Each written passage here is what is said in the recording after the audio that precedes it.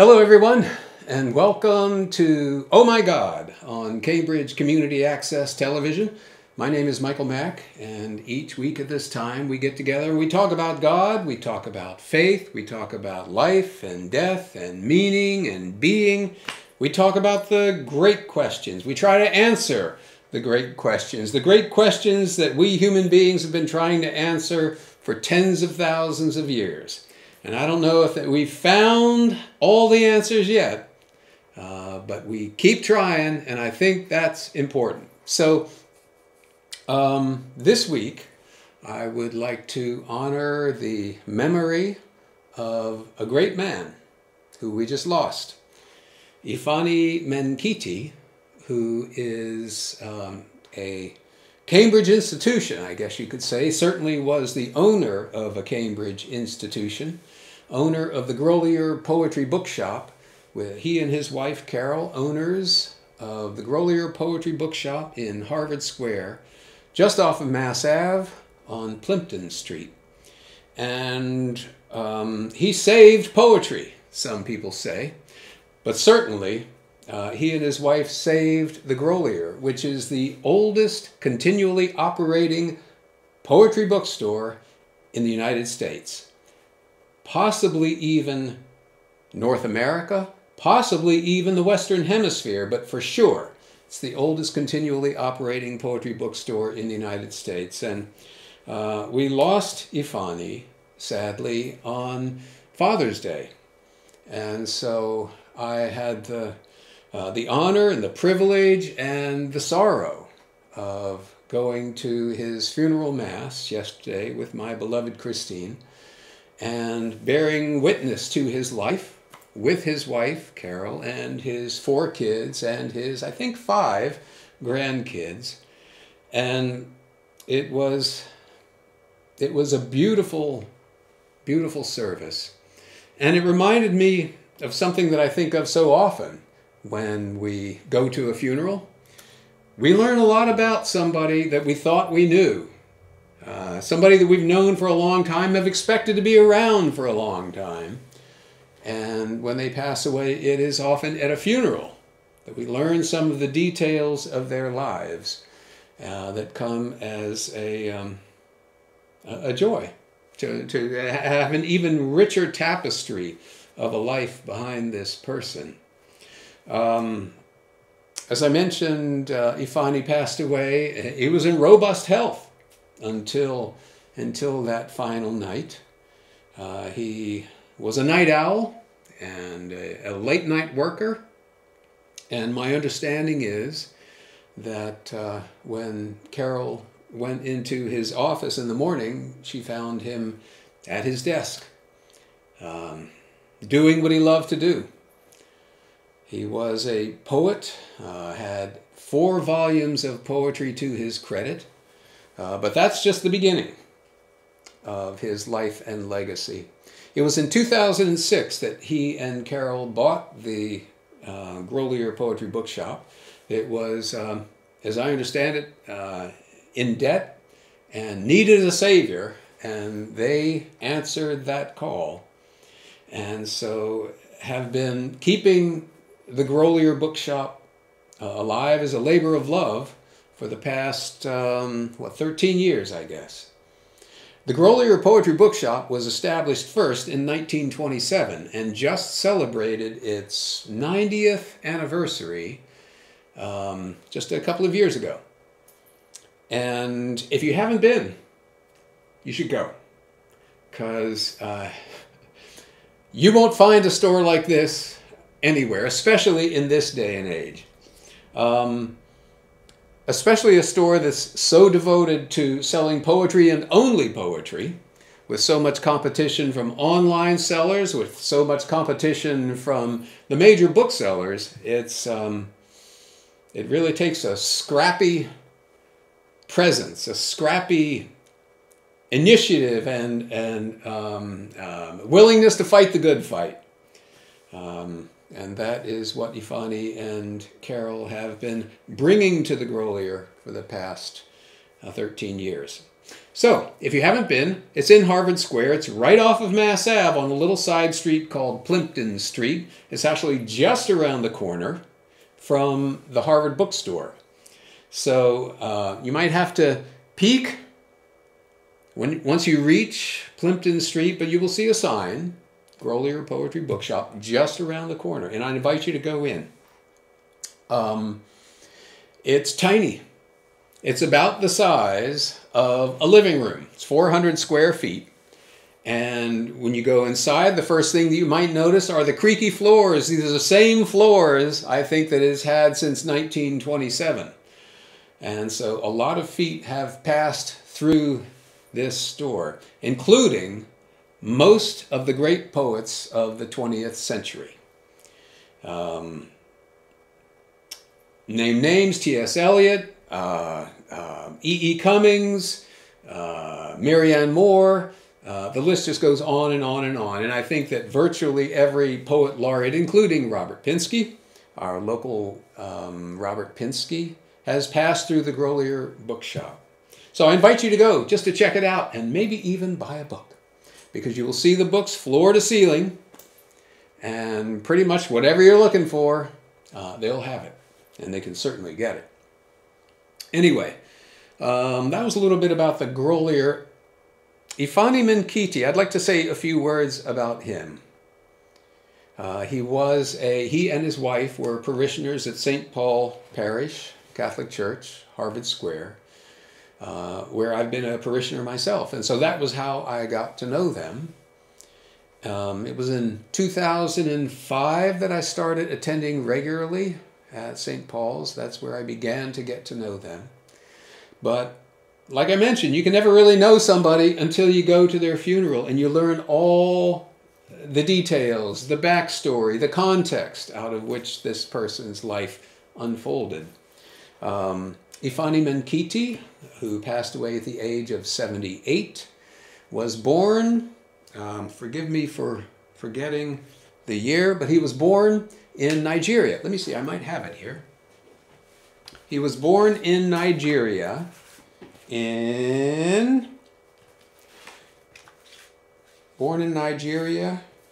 August 24th, 1940. And he excelled at school, and so much so that he was awarded a scholarship to study at Pomona College in California. And from there, continuing his great dedication to scholastics, he went on to get a degree in journalism, I think it was journalism, from Columbia University in New York. And let me just double check, fact check. Yes, MS in journalism from Columbia, and then an MA in philosophy from New York University. And it was while he was living in New York that he and Carol met. Carol was from Texas, and he was from Nigeria, and it was, can I say that it was love at first sight? Well, they would be the one to say. But I believe that that was so.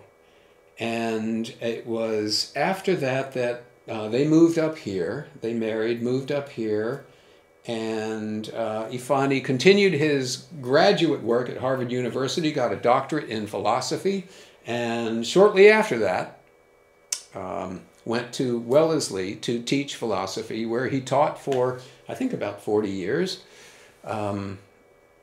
Retired in, was it 2014, maybe, somewhere around there? Anyway, a distinguished doctor of philosophy. And all along the way had been writing poetry. As I mentioned, he has 4 volumes of poetry to his name, and I will read one of them to you. Why don't I read it for you right now? Fair to say that it is probably his signature work. It is the one that he is best known for. And the title of this poem is also the title of one of his books, I believe. The title is Before a Common Soil, and I hope I will do it justice in its reading. Before a Common Soil. Let this, then, be your understanding. you sons and daughters of the ancient stars, that your home reaches beyond the earth, which is your home. May you go forth across the land, and with the movement of flutes, celebrate the blessings which the gods have given you. May you catch the shifting of the light at the tip of the flute's tongue, and may you ask of the darkness that it remain with you, lest the light lose sight of whence it came. Yes, I have heard song, the power of which was not of the world, though the singer of it was in the world. And I have called out to you, children of the undivided earth, that you join your hands together and be of one accord before a common soil, lest the rivers cease to water the land, lest the voices of the singers be forever stilled. Yes, I have heard song, the power of which was not of the world, though the singer of it was in the world.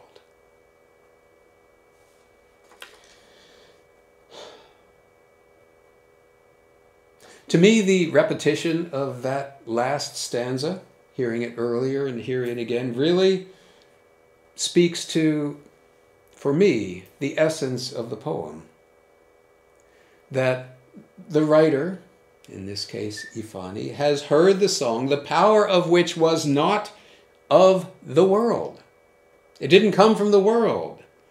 Though the singer of it, the singer of the song, each and every one of us, are in the world. That there is something else going on.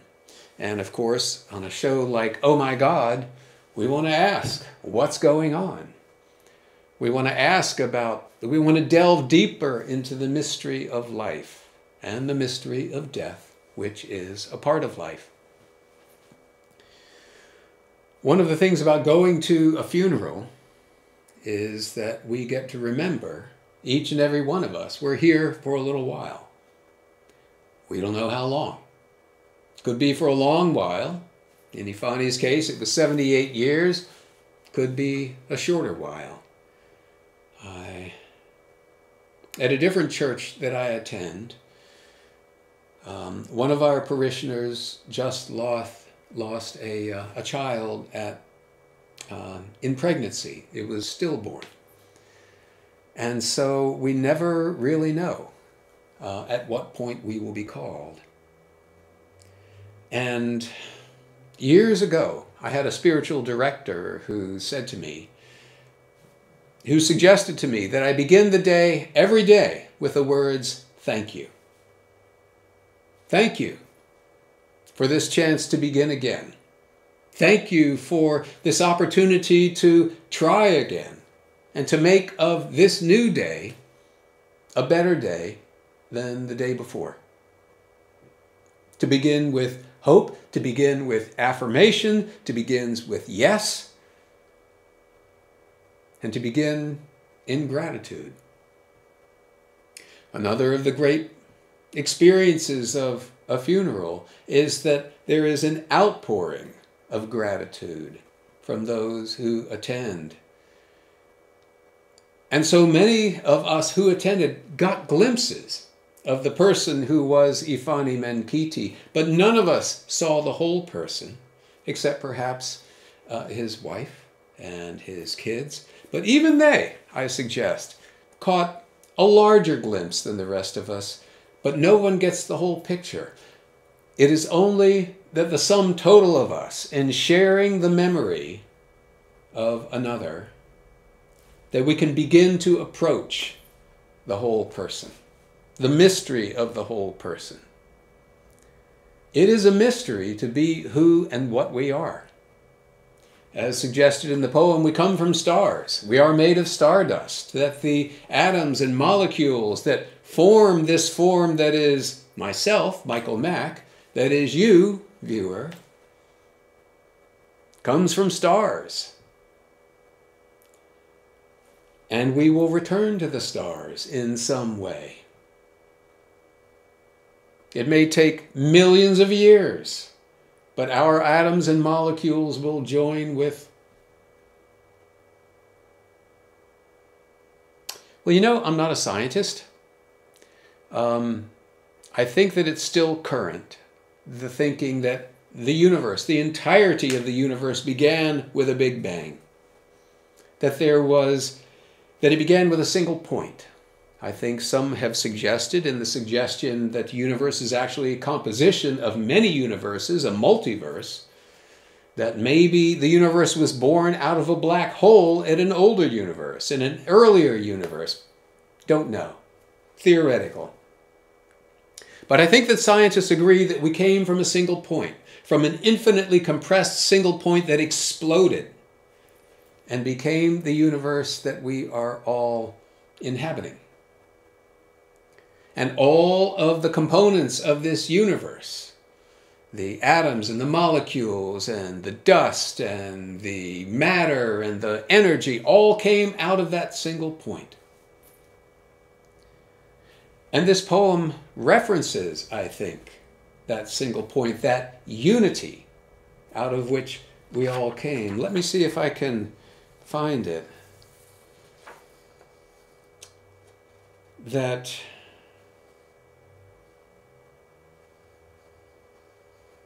I have called out to you, children of the undivided earth, that you join your hands together and be of one accord before a common soil, before a shared soil.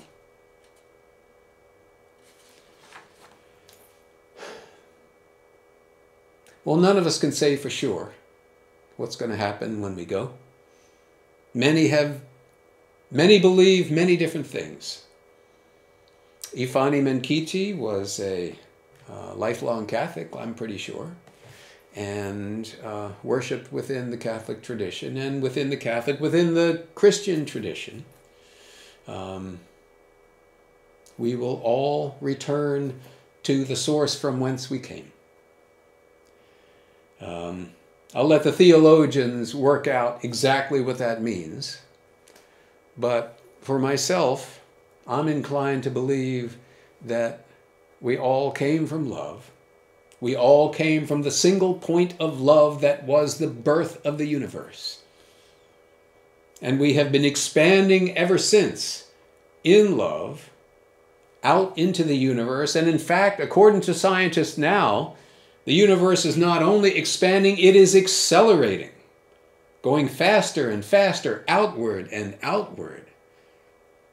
I like to think that we are expanding in love, even though, as we look at the world around us, it's easy to fasten on the struggle, the strife, the discord, and all in the world that is painful, all in the world that is suffering. But I'm inclined to believe in something greater that we are all part of, and we can only get tiny, tiny, tiny glimpses of now. And we can glimpse actually in each other. That we can find in each other sparks of light that remind us of the goodness within us. And Ifeanyi Menkiti, I think, was a glowing example of that light, a glowing example of that goodness. He was certainly a great benefactor to the Grolier Poetry Bookshop, but gave in countless other ways as well, to his students, to his fellow parishioners, had a great magnanimous heart and a big laugh. I remember that about him. And there was something else I remember about him, something that I feel a particular kinship with. And I'll share with you common knowledge. A few years ago, I learned that he washed his clothes by hand, himself. I don't know where he picked this up, maybe when he was a child in Nigeria.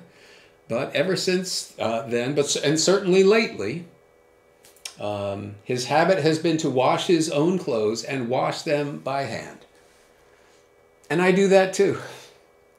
So I was delighted to learn that from him. I don't know why he did it, except perhaps, especially later in life, it had become tradition. It had become a personal testimony to habit. For me, it's kind of a pain in the butt. There's kind of a pain in the butt to find and use a laundromat. And so it's simpler for me to just wash my own clothes by hand in a bucket that I have just for that purpose. And it's meditative. Gives me an opportunity to pray, to meditate, to contemplate. What is that expression? After the ecstasy, the laundry, or after enlightenment, chop wood, carry water. Well, most of life is lived in the mundane. But we do have these moments, and we can find them, I believe, each and every day.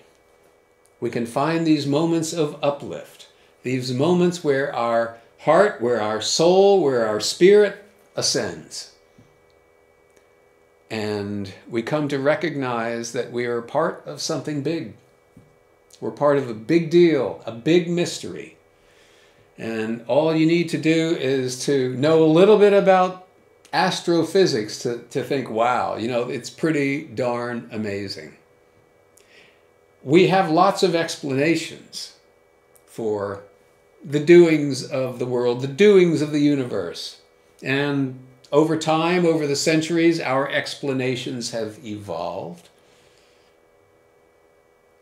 But ultimately, to quote my mom in a poem of my own, explanations ain't the reasons why. There's something bigger going on. We're part of a mystery. We're part of an inexpressible mystery. And if we can remember that, even if it's just once a day, maybe when we wake up, maybe when we say thank you for another shot, thank you for another chance, to pause for a moment before we wade out into the day or surge into the day or run into the day. Pause for a moment just to think, wow, I'm back. I'm back for a little while. May I do something beautiful with this day. I can't help but think of the quote from Mother Teresa of Calcutta, that her work was to do something beautiful for God, to make something beautiful for God. Which I think really, even more simply, is saying just to make something beautiful, because I believe that to create something beautiful, to make something beautiful, is to be in the image and likeness of God that we are told in the book of Genesis that we are. We are created to create. We're created to create good and to share this good with the world to whatever degree and in whatever way we can. Personally, I think that every blade of grass is giving its all to the world by being what it was born to be, meant to be. And so I want to celebrate Ifeanyi Menkiti as his own very unique blade of grass. And looks like I've got 2 minutes left. Let me end with his poem once again, Before a Common Soil by Ifeanyi Menkiti.